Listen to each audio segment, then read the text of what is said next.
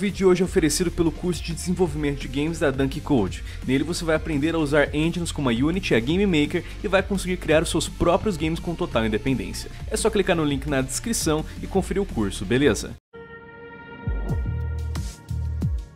Lançado em fevereiro deste ano exclusivamente para os consoles PlayStation de atual e nova geração, Fundo foi atacada da Square Enix para tentar dar uma ali de SPLATOON, um jogo online arena focado justamente em líquidos, tentar derrotar inimigos e dominar a arena com tais líquidos, mas dessa vez, em vez de ser tintas e você controlar bichos polvos esquisitos, você controlava personagens coloridos, únicos e chamativos e tacava espuma neles, champanhe neles. Vídeo nome Fundo, estrelas das bolhas, estrelas dos espumantes. E cara, apesar do conceito ser até que interessante, né, uma cópia de SPLATOON, só que disponível para os consoles PlayStation, apesar das intenções serem boas, o resultado foi um desastre, né? Lançou o Fundo e logo na semana de lançamento ninguém falava dele. Também, na mesma semana que ele lançou, um joguinho também exclusivo de PlayStation lançou, um joguinho que talvez você tenha ouvido falar, chamado Helldivers 2, não sei se você já ouviu falar disso, mas lançou um joguinho também nessa mesma semana, 2 dias de diferença. Lançou Fundo, 2 dias depois lançou o Helldivers. E hoje, meses após o lançamento desses games, a gente sabe que só tem um jogo ainda no mercado, né? Só tem um jogo ainda no radar que o pessoal se importa, né? Que é o Helldivers 2. Assim, não deu outra, né? O Fundo foi esquecido, o Fundo foi abandonado por todos. Ele já não foi muito bem recebido na época, né? O Metacritic, que é o website que faz uma média de notas de críticos e usuários, ele tava com uma média baixa de 57% só de aceitação da galera. Então, até quem jogou não curtiu muito, não achou muito bem feito, não achou muito legal. Mas olha só, meus amigos, parece que o buraco era muito mais fundo do que a gente imaginava. É coisa assim, nível Esquadrão Suicida mate a Liga da Justiça de flop, entendeu? É nível assim, Skull and Bones da Ubisoft de flop. É um nível em que já estão sendo estimados que 95% dos jogadores de Fundo já abandonaram o jogo. E isso é apenas 2 meses após o seu lançamento. Imagina daqui a um ano. Meu amigo, esse jogo aqui é que nem criança com hidrocefalia, não tem futuro, entendeu? Esse jogo não vai pra frente. E agora, meus amigos, outra bomba na mão da Square Enix, que já tava mal, né, após alguns anos aí de fracassos com o Marvel's Avengers, com o Marvel's Guardians of the Galaxy, com a venda da franquia Tomb Raider a preço de banana para Embracer, e agora outro jogo como serviço fracassado. Galera, quem fala com vocês é o Lion da Central, e agora White, a gente quer passar para vocês os detalhes deste flop monumental, que passou despercebido, né? Ninguém lembrou dele, todo mundo tava muito ocupado xingando o Coringa desconstruído do Esquadrão Suicida, todo mundo tava ali zoando, né, os Skull and Bones, mas não se preocupe, né? Pois a Square Enix também flopou e agora a gente quer passar alguns desses dados para vocês. Antes da gente entrar em detalhes, eu convido você que está assistindo este vídeo a se inscrever aqui na Central, clicar no sininho de notificações, assim você não perde nenhuma novidade do mundo dos games. A gente posta 2 vídeos por dia, um ao meio-dia, outro às 7 da noite, então clique no sininho para não perder nada. E se você quiser acompanhar mais do nosso trabalho, se inscreva nos nossos canais pessoais, o canal do Lion e o canal do White, os links estão na descrição do vídeo. Um detalhe, tá? Eu acho que eu só tô lembrando desse jogo porque tem que gravar vídeo. Porque eu também não lembrava que tinha lançado. Eu até fiquei surpreso, em 2 meses, nem sabia que tinha saído esse jogo. E eu, né, como eu tenho Switch aqui em casa e etc, jogo bastante Mario, né? Eu acho que o SPLATOON foi o segundo jogo do Switch que eu mais joguei, velho. O segundo jogo que eu mais joguei. E você vendo a gameplay desse Fundo comparando com o SPLATOON, é simplesmente uma piada. É uma piada. Porque o que mais me pega nesse Fundo é que, beleza, a premissa, a ideia, daria pra dar certo. Só que foi muito mal executado. Se você joga SPLATOON, ele tem uma lógica, ele tem um sentido, você consegue ver as coisas na tela.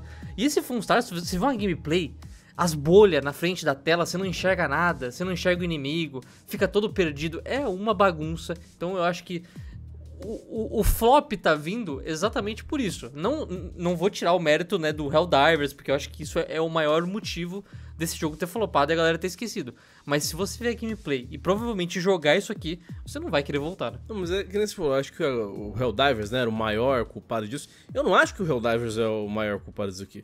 Porque da mesma maneira que o Helldivers tá um sucesso, a gente teve no comecinho desse ano o Palworld, que foi outro sucesso e que até hoje tem centenas de milhares de jogadores online simultaneamente em diversas plataformas. Ele não morreu. Por quê? Porque Palworld é bom.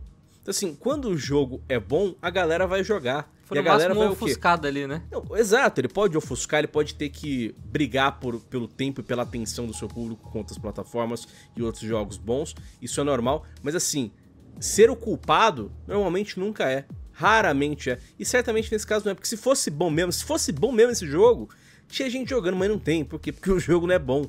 Pessoal, de acordo com dados levantados pelo website TrueTrophies.com, junto em parceria com o website Games Insights, foi levantados por eles que, de acordo com datas e estatísticas de 3,1 milhão de contas ativas da PSN, de acordo com as estatísticas deles, 95% dos jogadores de Funstars já abandonaram o jogo, já migraram para outros jogos, foram fazer outras coisas de suas vidas. E olha só, o jogo já estava mal, né, no começo, porque acontece, de acordo com eles, 55% da player base já tinha saído 2 semanas após o lançamento.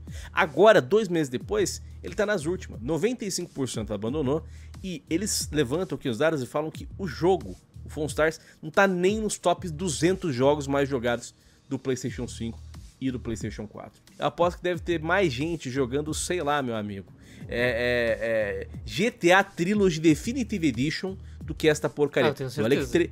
E olha que o GTA Trilogy Definitive Edition é água de chuca, né? É uma porcaria, é um horror, né? Um atentado ao pudor, né? De qualquer um que tem olhos. Assim, imagine ter mais gente jogando Trilogy Definitive Chuca do que gente jogando o novo jogo como serviço da Square Enix. E os caras devem estar desesperados, né? Os japas devem estar desesperados. Porque este jogo lançou exclusivamente para PlayStation, ou seja, uma parte do mercado ali ele já se fudeu, porque ele poderia lançar para Xbox e ele poderia lançar para PC. Então ele teria mais pessoas para possivelmente vender e ganhar dinheiro no lançamento. Mas não tem, então é exclusivo de PlayStation. Já não vendeu bem. Eu comparo esse jogo àquele All Stars lá, né? Destruction All Stars. Que também foi outro jogo exclusivo de PlayStation, né, em questão de plataforma, e também era jogo com serviço em arena multiplayer online, né, que também não deu certo. E aí, meus amigos, o jogo já não vendeu bem, o jogo já não tinha muitas pessoas comprando. E aí você vê que ele é um jogo com um serviço, que ele tem microtransações, tem passe de batalha, tem conteúdo e tal. Meu amigo, se ninguém comprou e quem comprou não está gastando dinheiro dentro do jogo, já que todo mundo abandonou, como que os caras vão pagar as contas? Eu te pergunto agora. Como que os caras vão pagar os custos de desenvolvimento dessa bomba? Como os caras vão pagar o desenvolvimento de servidores e novos conteúdos de novas temporadas? Não vai, né? Não vai. Isso daqui, meu amigo, como eu falei, tá fadado ao fracasso. Esse jogo já está fadado a ser fechado eventualmente, até porque a Square Enix falou que o conteúdo adicional a esse jogo seria relacionado ao feedback dos jogadores, né? Ou seja, eles falaram, ó, se o povo quiser tal coisa, a gente vai fazer tal coisa. Se o povo quiser aquela outra coisa, a gente vai fazer aquela outra coisa. Só que a questão é, como não tem ninguém falando nada, ninguém tá dando feedback, ninguém tá jogando essa porra, a Square Enix só vai ter um feedback pra considerar, que é o feedback de que não tem por que manter esse jogo de pena. Então provavelmente ele não vai ter muitas temporadas, provavelmente ele não vai ter muitos conteúdos vindo no futuro, e potencialmente ele vai ser fechado, né? Que nem outros jogos com serviços também foram fechados ao longo dos últimos anos, né? Teve aquele também da Platinum, que eu acho que inclusive era da Square Enix também, não era? Aquele lá, Babylon's Fall, Babylon's Tower, alguma coisa assim. Eu lembro que você tá falando da Platinum, né? O combate era muito legal, né? Só que flopou, né? Não era da Square Enix também? Eu acho que era, né? Eu acho que era. E fechou um ano depois. Um ano fechou o servidor, não dá mais pra comprar. Era da Square Enix. Meu amigo, é a história se repetindo. É uma sina. É a história se repetindo. O Avengers chegou a bater 0 players simultâneo e era da Square.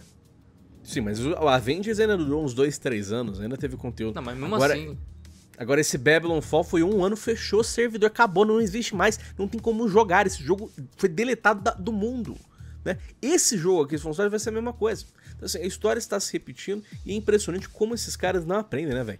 Não aprendem. Porque se esse joguinho aqui tivesse um single player, se esse joguinho aqui tivesse um modo campanha, se ele tivesse outras coisas, talvez ele poderia, né, ter alguma qualidade para poder se redimir. Mas não, é always online, é joguinho assim de arena, é pago e ninguém quer jogar. Ou seja, quando acabar a graça, vão fechar o servidor, o jogo será deletado para sempre. Todo o trabalho que os desenvolvedores tiveram não vai mais render nada, e aí o que dá nessa palhaçada? Só perca dinheiro, né? Então quando será que esses caras vão acordar para a vida e vão perceber que jogo como serviço não é receita para dinheiro? Né? Eles entendem isso, parece que eles entendem. Gente, a única receita para o dinheiro, a única receita para o sucesso no mundo dos games é o quê? É um videogame bom, é um videogame divertido, é um videogame diferente. Não necessariamente um jogo como serviço. E os caras só querem saber disso hoje em dia, né? É fazer jogo como serviço, botar microtransação, botar a página de batalha, botar a loja e rezar pra ganhar dinheiro. Sendo que não é assim que funciona, né? Sim. Não é assim que funciona. Mas é o que a gente fala, o problema não é você fazer um jogo como serviço. Tem um monte no mercado e ótimos jogos, né? Mas se você fizer por fazer... Por exemplo, esse jogo aqui ele tentou trazer uma premissa legal, copiada. Mas beleza, tentou fazer do seu jeito, inovou ali em algumas coisas, mas não encaixou a gameplay, né? Eu acho que você fazer isso é um risco hoje. Tem muito jogo pra você competir, pra você escolher ali, e o cara vai escolher jogar um Fortnite ou jogar um Foam Star, sabe? Tipo, fica complicado. Inclusive os dois são grátis, né? Então tem muita concorrência. Se você fizer um jogo single player com uma história envolvente... talvez a Square tem diversas franquias, foca nas franquias que já são um sucesso, fazer mais jogos para os fãs já, seria talvez o mais certeiro, né, do que você focar num jogo totalmente como serviço de uma franquia nova que ninguém conhece, sabe? Tipo, é isso. E enquanto os caras não botarem isso na cabeça, vão continuar perdendo dinheiro. Quanto que dinheiro que eles não perderam lá naquele Babylon's Fall? Quanto dinheiro que eles não perderam naquele Marvel's Avengers? E quanto de dinheiro os caras não vão perder agora nesse Foam Stars? De novo, cara, o sucesso, a receita para o sucesso, o segredo do dinheiro não está em jogo como serviço, está em jogos bons. E jogos bons vêm com em capas de single player, vêm em capas de multiplayer, vêm em capas de games como serviço, vêm em capas de jogos que são temporais, vêm em jogos bons, vêm em jogos divertidos, vêm em jogos únicos. O problema é que, de novo, né, os caras só querem saber de botar 1 bilhão de microtransação, fazer conteúdo online, falar que está constantemente expandindo, e nunca é necessariamente porque eles querem fazer um jogo assim. Sim. É só por causa do dinheiro. E a gente chegou a um ponto que hoje você fazer um jogo como serviço com microtransação e etc, monetização focada, né, só no dinheiro e não na qualidade do jogo, a galera já criou uma versão, né? É igual na época da loot box. Todo jogo que anunciava loot box, a galera caía matando.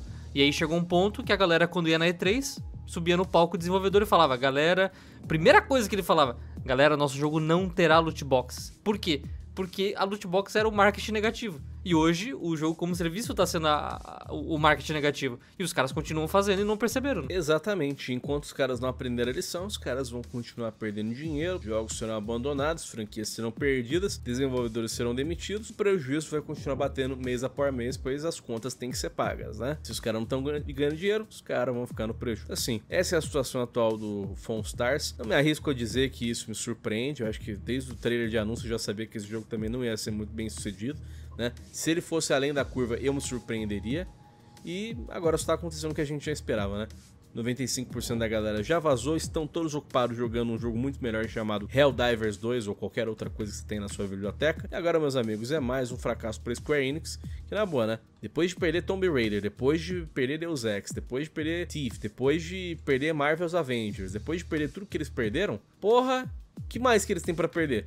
Olha, é Final Fantasy e acabou, né, pra eles. É Final Fantasy e Kingdom Hearts, porque de resto, nossa, Square Enix só perde dinheiro, né, meus amigos? Só perde dinheiro mesmo. Eu adoraria saber a perspectiva de vocês em relação a isso tudo, então convido vocês a deixarem a sua opinião nos comentários, debater com a gente, checar os nossos canais pessoais, os links estão na descrição do vídeo, e se inscrever aqui na central para não perder nenhuma novidade do mundo dos jogos.